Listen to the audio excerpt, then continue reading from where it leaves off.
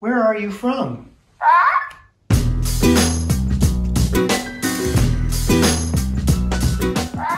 Where are you from? The trumpet, jackass.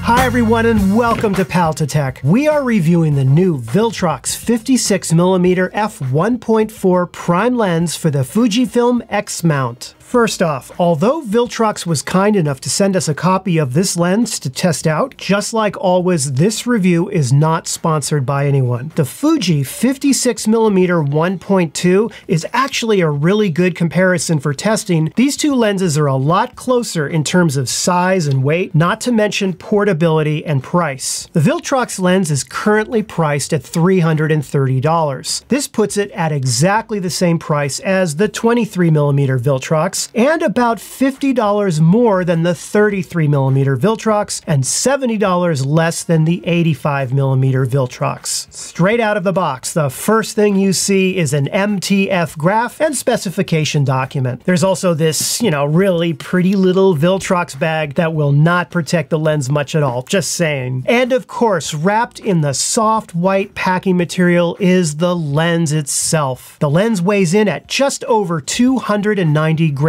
which is about 100 grams lighter than the Fuji 56mm f1.2. This is not the lightest Viltrox lens, but it certainly is not the heaviest either. This is a wonderful size and weight if you plan on traveling with a 56mm prime lens. The construction on this lens is absolutely solid. The focus ring has a slightly looser turn to it, just like the 33mm did, but it's not quite as firm or tight as the 23mm. There is a USB port on the bottom of the lens where you can very easily update the firmware by connecting the lens straight to your computer and then dragging and dropping the firmware file right into the lens device itself. For this review, I am using firmware 1.0.7. The all-metal lens hood is awesome in terms of feel and durability, and it's much sturdier and easier to put on than the lens hood that comes with the Fuji 56mm. There's no weather sealing on this lens, and the manual focus is focused by wire. There are 10 elements of glass contained in 9 different groups. The filter size on the front of the lens is 52mm, which means that you can share the same filters with the other Viltrox 23mm and also 33mm lenses. The minimum focus distance on this lens is about 0.6 meters, which is about 1.97 feet. Although on paper this Viltrox lens has a shorter minimum focus distance than the Fuji, in real life, I didn't notice much of a difference between the two lenses. There are 9 rounded aperture blades ranging from f1.4 up to f16. It is a clickless aperture lens, but the aperture ring has a nice firm feel to it when you're turning it, and frankly, I think it's much better than the Fuji 56mm aperture ring, which I actually don't like that much because it's just too easy to turn. In and of itself, and all things considered, the sharpness and color rendering of this lens is wonderful. And for the price of $330, compared with the Fuji 56mm f1.2 at $850, the image quality you get from this lens is amazing. Now, there is some purple fringing at wider apertures, but nothing really stood out as a huge problem to me. There is also some definite lens flaring, more than any other Viltrox lens I tested, and this is definitely something to consider depending upon your framing and your composition. Okay, let's take a look at some photos now.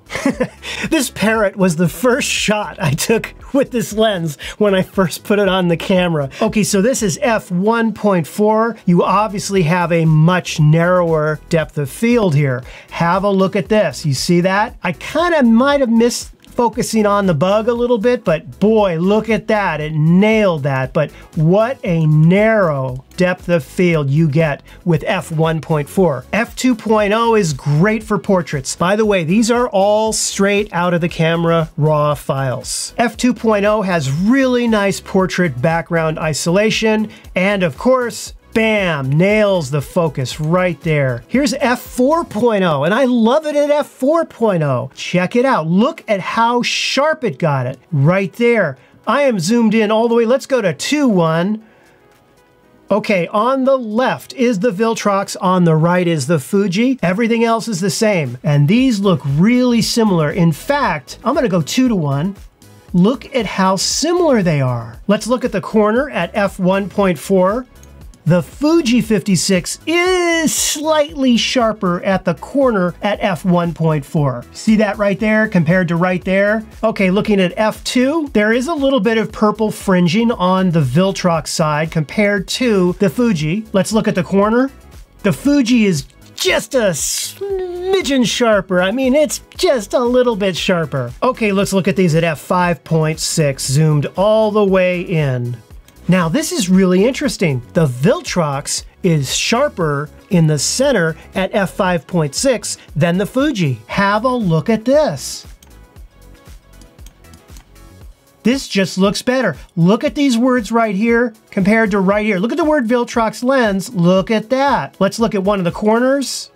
And they look identical to me. Now at f16, you do see a little bit of better image quality on the Fuji, but I'm being really nitpicky here. I am zoomed in 2 times, 200%. At f5.6, the Viltrox is sharper and has more contrast than the Fuji. Okay, here's the Viltrox f1.4. I'll zoom in to 100, there I am. And the background has very nice isolation. As we stop down the lens and move down, you can see the background obviously comes more into focus.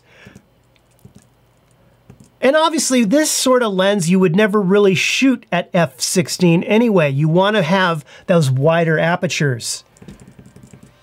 Honestly, I think this lens definitely isolates the subject here at f1.4, but I think it looks very good at f2. Even at f2.8, I would shoot it at. Let's compare it to the Fuji 56 now. And as you can see, there is definitely more background isolation and softer bokeh in the back on the Fuji, but it seems to me almost that the impression of subject isolation is better on the Viltrox. Okay, let's compare them both head to head at exactly f1.4. Pretty similar, but I prefer the background on the Viltrox. See, look at that. It's just a softer background. And this is interesting, check it out. Here's the same photo taken at f5.6, right, between the two lenses. Look at the background difference between the two of them. You see that? Look at that. Autofocus on this lens is very fast. It's much faster than the Fuji 56mm f1.2. I was thrilled with how fast it nailed focus. It doesn't matter whether I set it on face eye auto detect or spot or zone or whatever. It was fast, fast, fast. Have a look at this. Just bam, nails the shot. Look at that right here. And do you see that? Oh my God, check this out. I just noticed this. Look at this picture right here. All right, wait, no, not that one, this one, yeah. What I want you to do is I want you to look at this area of the picture. Check it out, okay. Watch this thing right here. Check this out right here. Here, ready, ready? Boom, see it? Move from here to here. Look at that, watch, there. And then dink, landed on the hat. Okay, anyway. Back to the review. So face eye auto detect nailed it. It would just nail it from shot to shot to shot to shot to shot. Just boom, face eye auto detect. Even when the eyes were closed, it just nails it. To test video autofocus, I went ahead and set the camera to the default settings for tracking sensitivity and autofocus speed. Obviously, how you have these settings configured in your camera greatly affects the speed and the accuracy of your video autofocus. I compared this lens against the Fuji f1.2 in exactly the same setup, with the same camera and the same settings. What I found was that in every test I ran, the Viltrox outperformed the Fuji 56mm in video. There was less jumping around with the Viltrox, much better face eye auto detect, and significantly faster autofocus. Not only that, but the focus motor on the Viltrox is so much quieter than the focus motor on the Fuji.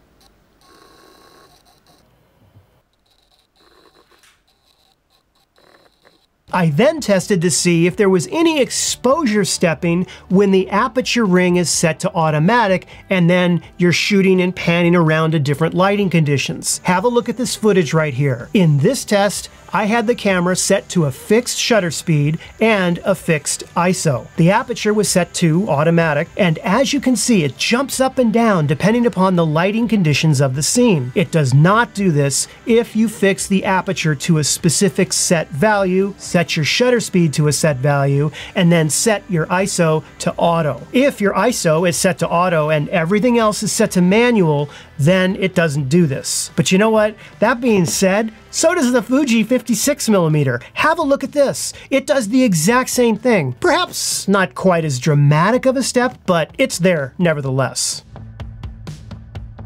At this point, it's safe to say that Viltrox has firmly embraced the Fujifilm X-mount system with the 23mm, the 33mm, the 85mm, and now the 56mm focal range prime lens options. If you would like to see any of my earlier reviews on some of these other Viltrox lenses, I will have a link to those reviews in the description down below in this video. You know, when I first heard Viltrox came out with the 85mm and that you had to connect it to a computer to update the firmware, and it seemed like it was sort of hacking into the Fujifilm system, I didn't take Viltrox very seriously. In fact, I made a goofy intro to that video, kind of poking fun of the whole thing. It was a rap video. A lot's changed since then. If you do not own the Fuji 56mm f1.2, then I can tell you with 100% certainty that you are better off getting the Viltrox 56 than you are getting the Fuji 56. And even if they were the same price, I would still get the Viltrox. But for $520 less, the Viltrox 56 is an incredible value. To be clear, this is compared to the Fujifilm f1.2 lens, not the f1.0 that just came out. You know, the so-called the one lens that just came out recently. The bottom line, I don't know. I wasn't able to test that lens, and I don't have a spare $1,500 laying around to drop on a lens for this review. I think that for a lot of photographers, particularly those entering into the Fujifilm X-mount camera system for the very first time, think about this. For the price of the new Fuji 50mm f1.0 at $1,500, you can actually purchase both the Viltrox 56mm that I just reviewed and the Viltrox 23mm, which is also an amazing lens. And you would have a few $100 left over to pick up a few more SD cards or to, I don't know, donate to the Pal to Tech channel. From a value perspective, this is an excellent lens. Yes, there are some purple fringing issues and lens flaring that I discussed, and the way at which setting the aperture to automatic will cause exposure jumps in your video footage. It's not perfect, but it's darn close, and it's now fully replaced my Fuji 56mm just for the portability and focus speed alone. I'm going to give the Viltrox 56mm lens an A. I will have sample RAW files taken with this lens for you to download in the description of this video. I hope you found this video helpful, and if you did, please be sure to give it the like and subscribe, and have a wonderful weekend. I'll see you next week. Take care. Fast as possible, this is the Viltrox 56mm. Viltrox 56.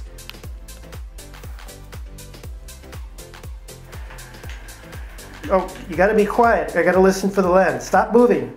Okay, shh.